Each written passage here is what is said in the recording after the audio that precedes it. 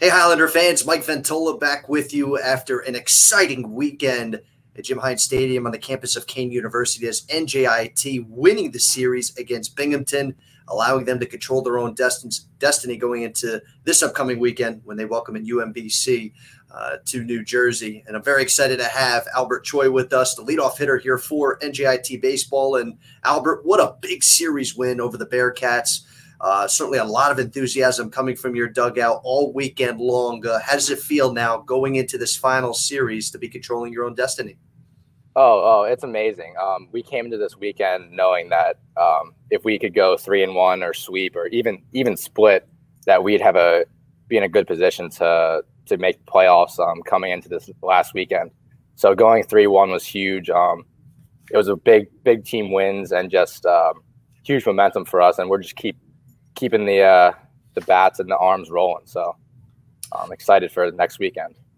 You know, certainly after game one where Tyler Stafflinger pitched extremely well, Binghamton was able to win game one by a score of 4-2. But then you guys on Saturday were able to come back in game two, win 2-0 behind a really good start from Ryan Fisher.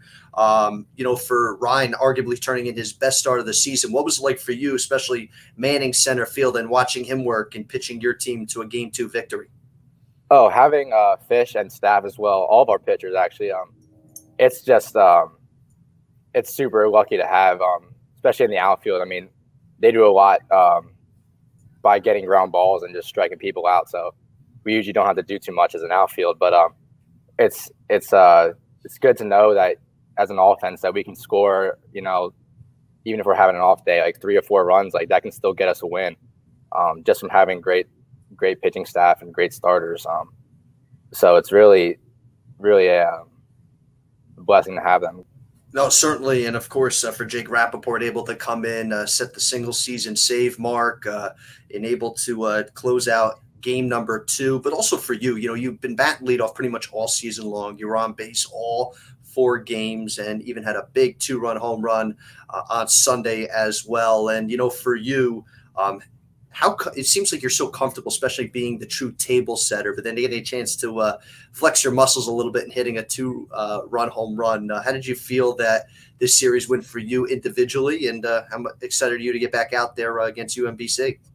Oh, I'm so excited for next weekend. I think all of our preparation and work that we put in, like, we deserve this. And I really just care about our team winning, and the stats will come and everything. And as long as I can help the team win, that's all I want to do. So it is really, it's really exciting that we get a chance to just make the playoffs next weekend and keep our team rolling, because boys have been hot, and we're just keeping it going. And I think a big part of that is just we've really embraced, especially this past month, we've embraced just being a family and playing for each other. And when we can play for each other, when we know we're a family, we can play loose, we can play hard, and we can count on each other to keep everything rolling. So.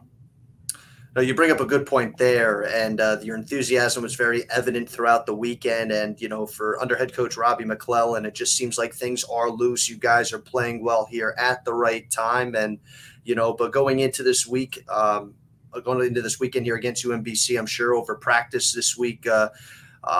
Looking forward to working on anything for you yourself. I mean, at this point, it's late in the year. You know what you've been doing well. Anything for you that you'd like to continue to work on in preparation for the upcoming series?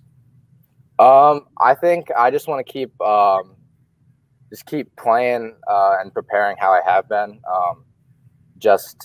I think me playing loose and just and seeing the ball well, that's just been doing good things for me. So.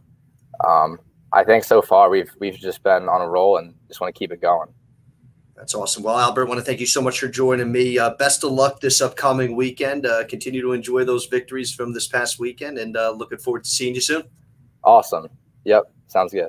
All right, folks, that is Albert Choi, center fielder for NJIT Baseball. I'm Mike Ventola, and as always, thanks for watching.